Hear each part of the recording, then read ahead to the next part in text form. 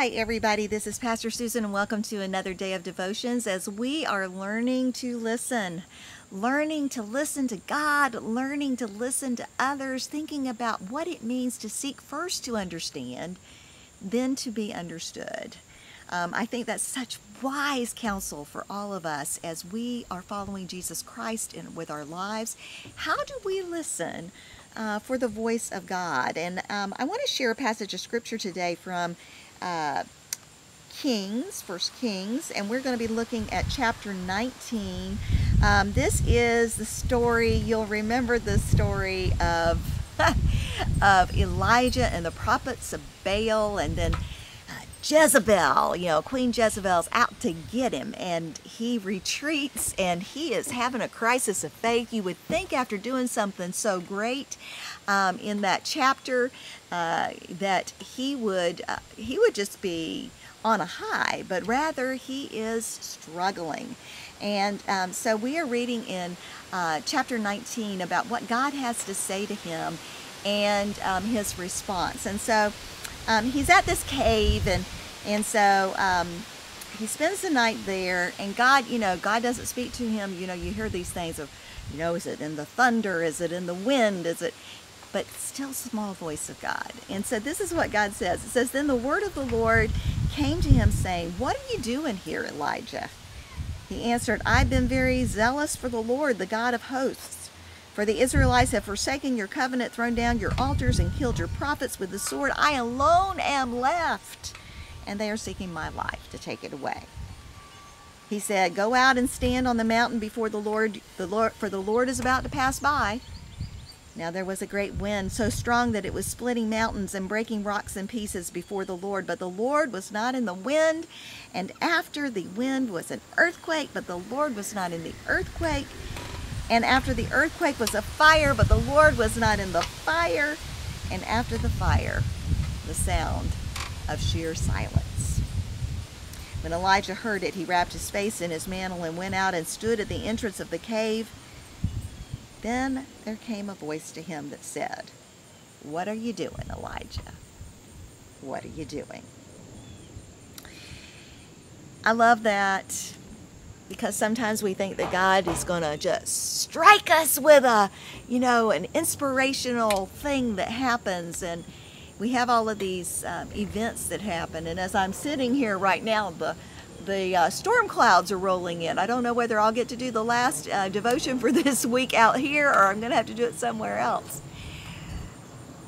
But again, God speaks to us in silence. God speaks to us in silence. Sometimes God speaks to us in dramatic ways, but most of the time, it's by that learning to listen that God speaks to us most powerfully. And I know in my own life, when I'm praying and I'm thinking about my life, I don't really take that time to go deeper. And in this passage of scripture, Elijah done great things for God, and then he's fearful, and he's run away, and he's crying out to God. And God takes the time for him to sit there and finally encounter God. And then God says, "What are you doing?" Really? What are you doing?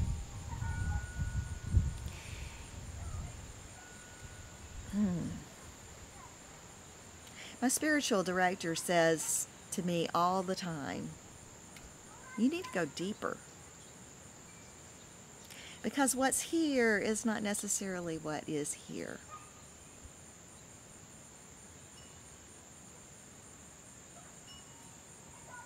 What's really going on, Susan? Sometimes we can't find that until we take time to be still and to listen. And then we can truly share with God what's really going on in our lives and in our hearts.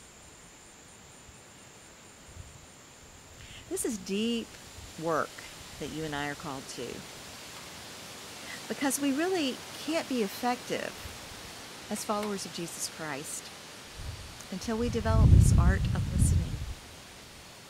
Listening to God and listening, truly listening to others.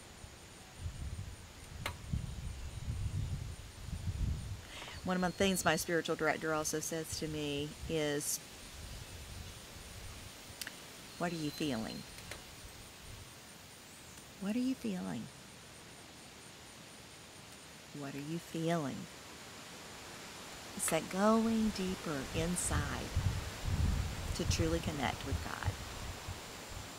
So when you turn off the video today, will you spend another few minutes being still and listening? I'm going to.